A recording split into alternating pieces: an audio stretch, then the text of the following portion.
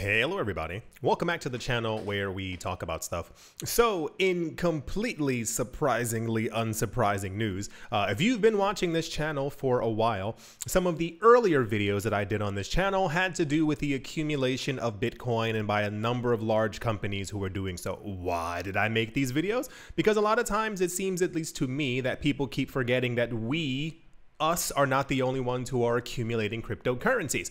And also on the line of Bitcoin, a lot of times people, I believe, falsely assume that only regular normal people and or not banks or institutions or countries, wink, are not accumulating cryptocurrencies at all. I'm not exactly sure where this idea comes from, or maybe it's some part of the old ethos of the cryptocurrency space. However, if you were watching the other videos from about a year or two ago when I started this series, which I basically called The Rich People Are Buying All the Bitcoin and No One's Paying Attention, another huge part of that was that there's a specific company who's been buying an enormous amount of Bitcoin for a very long time, and they go by the name of MicroStrategy. Why is MicroStrategy important? Well, for a number of reasons. One of the main reasons is usually that every time thus far that they've ever accumulated or announced that they were accumulating Bitcoin's price tends to rise a couple of weeks after, some kind of a market shock and or a reminder to other people that they need to go and buy Bitcoin. Not financial advice. I'm talking about the larger companies who tend to accumulate large numbers of Bitcoin behind the scenes that we simply aren't privy to and or paying attention to. So recently the company MicroStrategy, who has been known over the last 2, 3, or 4 years to harbor, own, have accumulated a massive amount of Bitcoin, has recently announced that they have purchased, once again, this is one company. This is not 5 companies. This is not 100 companies. This is one single company who has purchased, they said recently, 12,333 Bitcoin. Once again, that is one company at one time, 12,333 Bitcoin.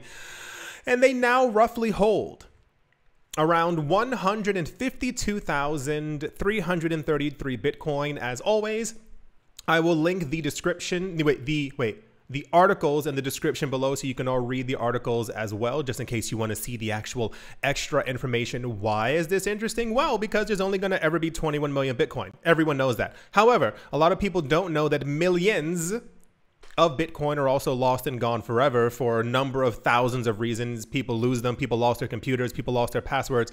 You name it, it's been a very long time, especially for some of the earlier people who got into the Bitcoin space, who had something on their computer. They were able to mine Bitcoin. They got 10, 15, 25, 35,000 Bitcoin and ended up losing it because they lost their password, threw their computer away. There's a bunch of very sad stories floating around out there. So the news basically is today, once again, for those of you who are definitely paying attention, these are companies who have openly expressed with us that they are holding and buying huge amounts of Bitcoin. This does not even include the smaller companies who are also buying, and or the larger companies who have recently announced they're getting into the cryptocurrency Bitcoin space openly, such as BlackRock, Fidelity, Visa, MasterCard, PayPal, you name it.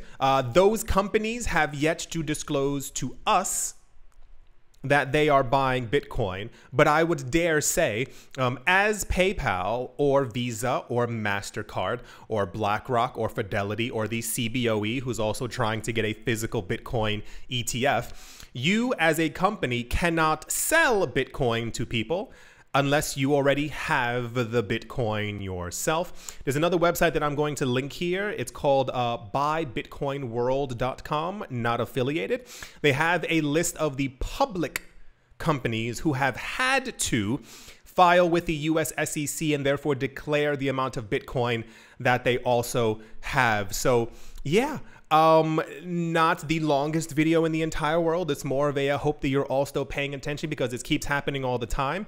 We do not have an exact accurate number for how many Bitcoin are now being held by corporations. This is a rough sketch, if you will, from the numbers that have been given to us. These companies were either forced to do so through SEC filings, and or they came out at some point for a huge amount of publicity, which caused their stock to rise as well, in that they own millions or billions of dollars worth of Bitcoin. There are tons of other companies who we've heard about over the years, and also individuals. The guy who runs MicroStrategy, his name is Michael Saylor, I'm going to assume that's it. He also owns, I believe, 5 or 6 figures of Bitcoin.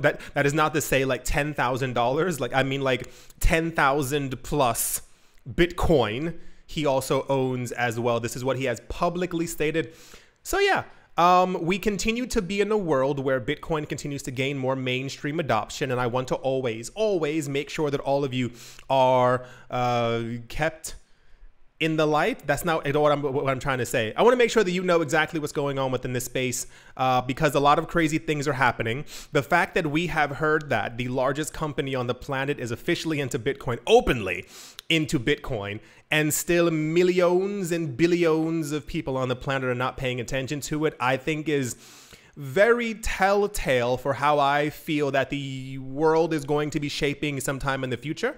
I am a huge believer that cryptocurrencies are not only going to skyrocket, but the holders of crypto are going to be the main benefactors in a world where Bitcoin ends up eventually hitting $1 million per coin. I do hope that you have all enjoyed. I do hope you all are having a great day, great morning, great afternoon, great evening, wherever you are, wherever you might be. I do hope it's absolutely fantastic. Thank you all once again for watching, listening, liking, commenting, and or supporting, and I will most certainly be talking to you all soon.